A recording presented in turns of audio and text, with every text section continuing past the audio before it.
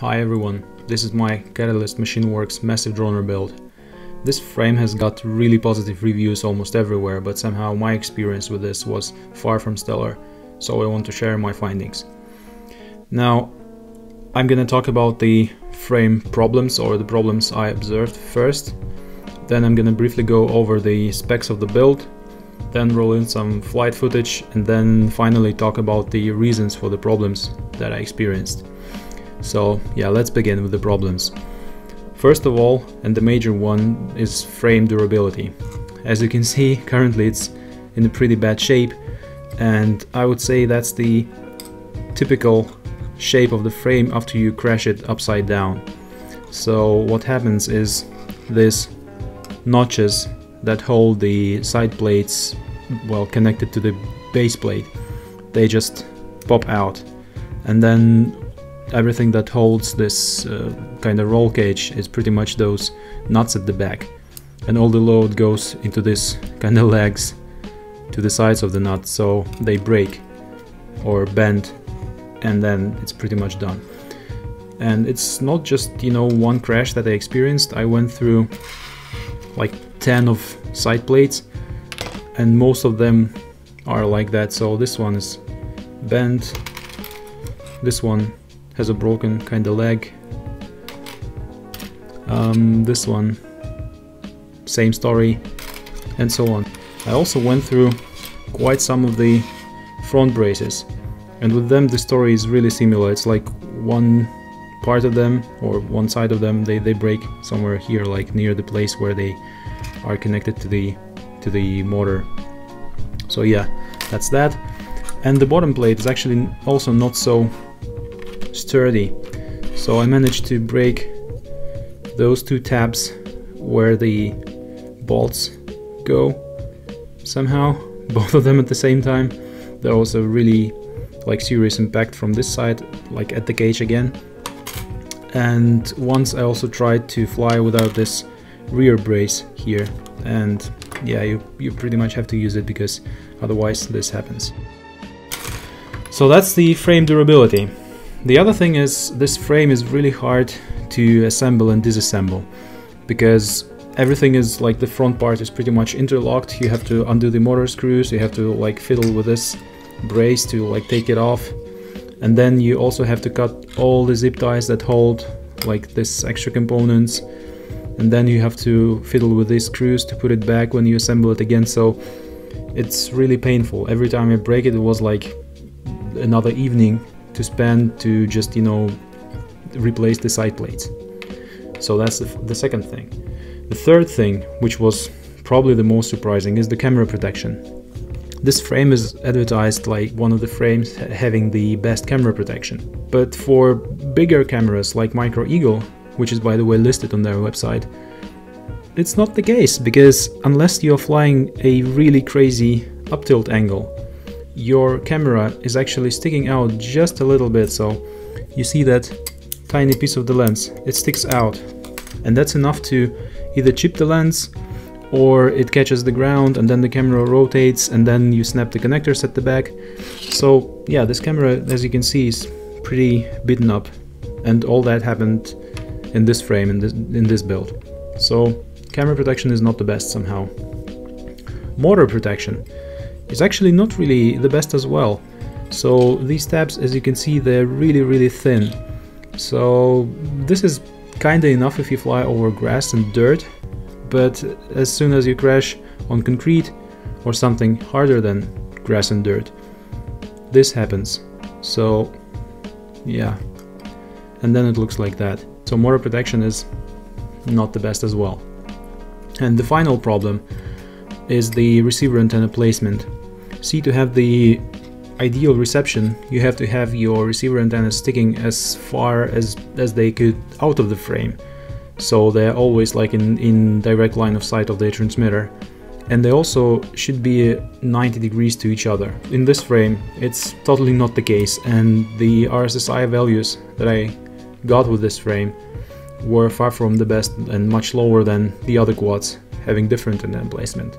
So yeah, this frame is definitely not ideal in many aspects. Now, let's talk about the build specs. I built this frame specifically around this RCX H1304 5000 kV motors because I wanted to build a 2.5-inch quad running on 4S. So I fly it with this Tattu 75C 450 mAh batteries. It flies really well, decent flight times, a lot of punch, so yeah, I'm actually really satisfied with the build. So the ESC is Spedix 20A BL Heli S. The flight controller is Matek F411-mini, and it's a pretty good flight controller, especially because it has 2 extra motor outputs, so you can do soft serial for smart port or something like that. And it also has LED pad and RSSI pad. So for example, I use RSSI pad to run the camera control. What else? Yeah, the receiver is FrSky RXSR.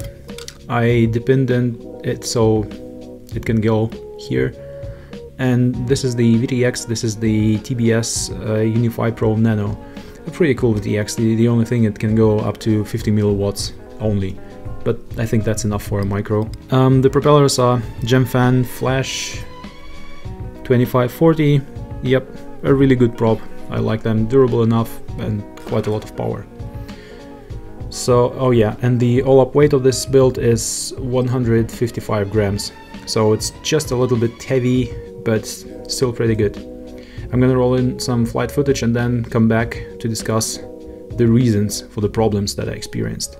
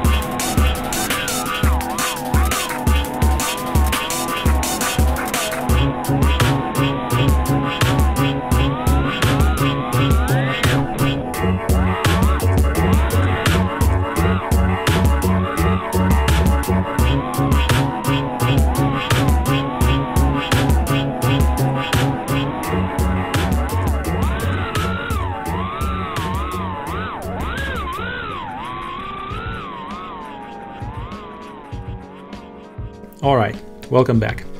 So, why did I experience those problems? Well, I think the answer is simple. That's because this frame is a racing frame. See, I usually fly kind of freestylish way, and that means I crash upside down a lot, and I also crash into like branches, and in general have a tendency to fall from high altitude and things like that. So if you just race with this frame, you probably get crashes like in this manner, so you come like straight at some obstacles. And in that direction I think the frame should be pretty durable. So also when you race, you probably don't need this micro eagle camera, because you know you are not flying like through the ghost branches and things like that, so you pretty much can use something like a Predator or even, I don't know, like Micro Swift. And those cameras, they have smaller lenses, which will be much better protected with this frame. With racing, you also don't really need super high RSSI values, so this receiver antenna placement is also fine. And the motor protection is also not that required for racing, so I guess that's the answer. So if your plan is to fly some kind of freestyle with this frame, I wouldn't recommend it, honestly. I mean, look at this pile of parts. But if you're gonna race, yeah, maybe that's the frame for you. I hope you enjoyed this video. If you liked it, give it a thumbs up. Thanks for watching. Cheers.